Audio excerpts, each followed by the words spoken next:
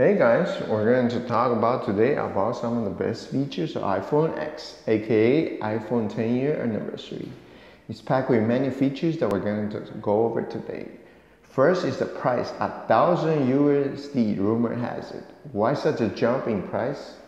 As you know, Samsung is one of the key manufacturers of OLED screen.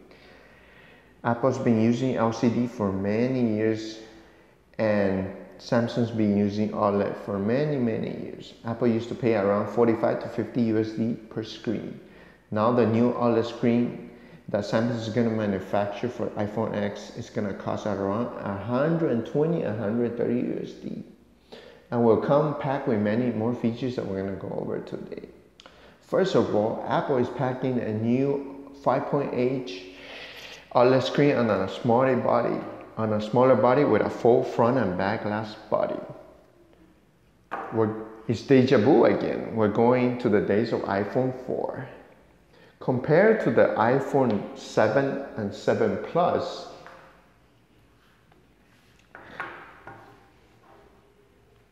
iPhone X packs a 5.8 screen but on a body almost the size of a 4.7-inch iPhone 7.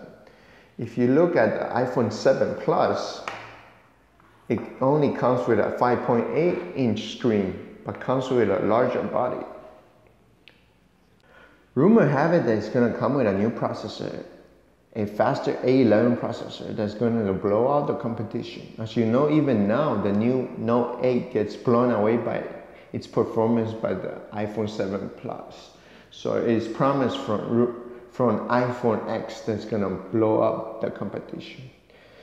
It also comes with an edge-to-edge displays that's being around by Samsung, similar to Samsung Galaxy line latest phones. If we look at it, this is an edge-to-edge display. It's gonna show around the edges. So the iPhone X is gonna have that same feature. Also, one of the key things about iPhone X is the notification. The notification is going to be on top of the screen. So it's going to let you do all your work around this area, and on top of this dark area, which is the edge, is going to have your notification showing your battery, so on your messages. So it's not going to interfere with your main screen.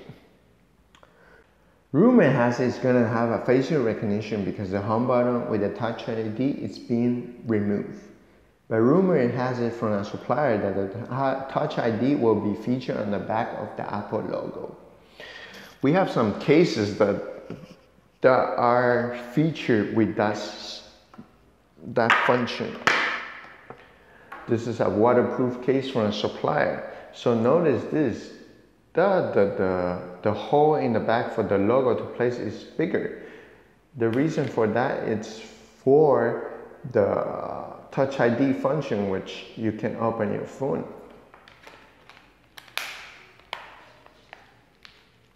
It allows more room for your fingerprint recognition.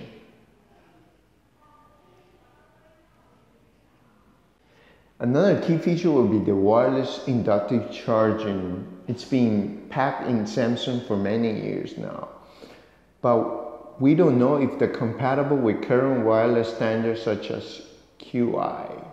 Here are some cases from manufacturers, and we tried them on our iPhone X, and they are a pretty good fit. All these cases, all the buttons are working.